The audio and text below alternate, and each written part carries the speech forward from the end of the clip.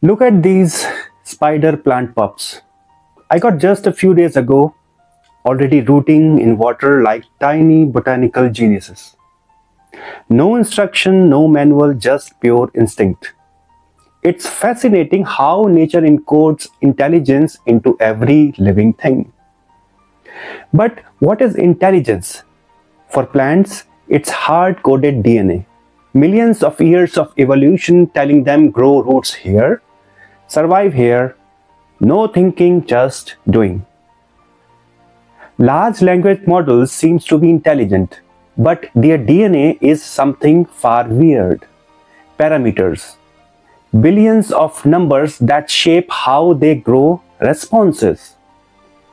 LLM can simulate understanding so well that they often fools us. They pass exams, write code, even create art. Tasks we thought required human insight. Yet they have no desire, no curiosity, just like our spider plant doesn't want to root. It just does. Botanical intelligence coming from DNA is goal-driven. Survive and adapt. AI intelligence, the parameters, is task-driven, like predict the next word, optimize for accuracy. One is conscious, the other is calculus. So, if LLM don't truly understand anything, how do they pull off such convincing limitations of intelligence? Well, the secret sauce lies in parameters, the digital DNA of AI. To put this in perspective, today's most powerful LLMs measured in billions, even in trillions, of parameters. GPT-3 set the benchmark with 175 billion parameters, while GPT-4 is rumored to use over 1 trillion of parameters. Meta's LLaMA 2 is scaled up to 70 billion, with LLaMA 3 expected to hit 400 billion. Meanwhile, efficiency champions like Mistral 7B prove smaller model can punch above their weight. The race for scale continues, but smarter parameter usage is becoming the real game changer. The future will not be about who has most parameters. It's about who uses them best, in my personal opinion. See those spider plants once again. The bigger one has more roots, so it can absorb more water and grow better.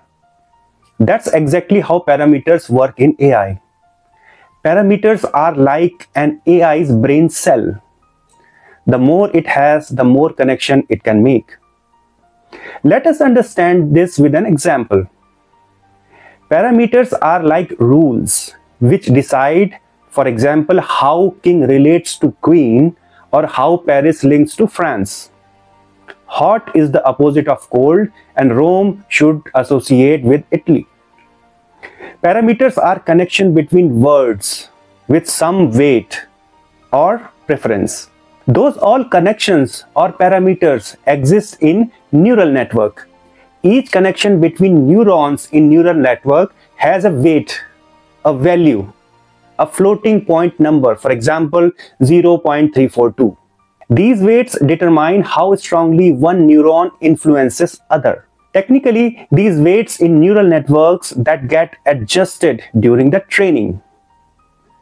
Stronger weights equal to stronger relationship. These weights are stored in giant matrices. Imagine a spreadsheet with millions of rows and columns, tracking word links. Now, you could already guess what would be happening during the tuning of an LLM. What an AI will return to the question, the color of sky is? For a simple question like that, it should return blue.